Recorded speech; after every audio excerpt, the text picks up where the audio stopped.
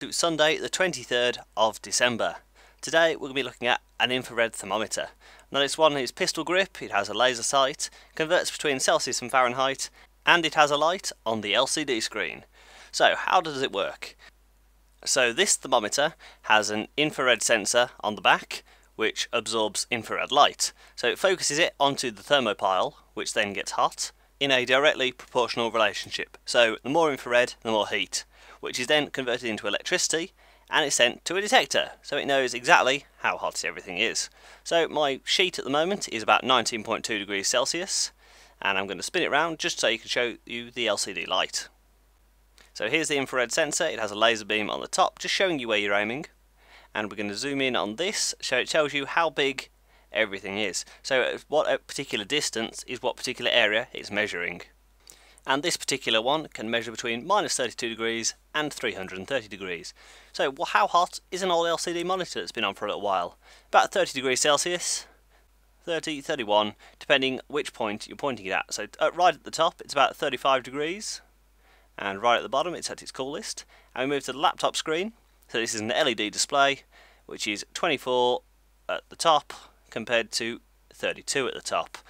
You can see now just how much more efficient an LED screen is compared to an LCD screen.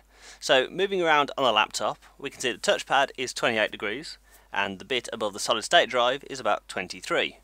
So there's a big difference there. Moving across here, there's nothing much under there.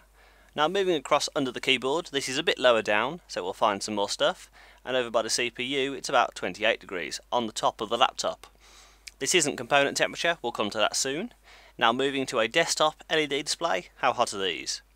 About 78.6 degrees Fahrenheit, which is 25.9 degrees Celsius in a warm room. So moving on to component temperature, being very careful not to touch anything inside it.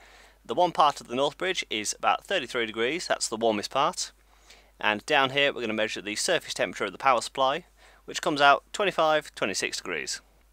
So we'll scan the temperature of the RAM, which comes out about 30 degrees Celsius or 85.6 degrees Fahrenheit. And looking at the GPU part of the graphics card, that comes out about 55 degrees Celsius or 131 degrees Fahrenheit. Moving on to the hard drives, so our primary drive comes out about 24 degrees Celsius and the rest of the drive is about 22. My hand surface temperature, 31.7 degrees Celsius or 87.9 degrees Fahrenheit. That is my surface temperature, not my internal temperature. What about a warm drink when you first made it? Now obviously the foam is colder, so I've stirred it up. We get that about 67 degrees Celsius. And when it's ready for drinking, about 44 degrees Celsius. What about fire? Well, fire, as we know, is very hot. It burns your skin, it really hurts. And I'm getting at the moment about 45, 60, 70. And we're going to move it around a little bit more, just one more try. And there we go, we got an 87 degrees there. I don't know if you saw that.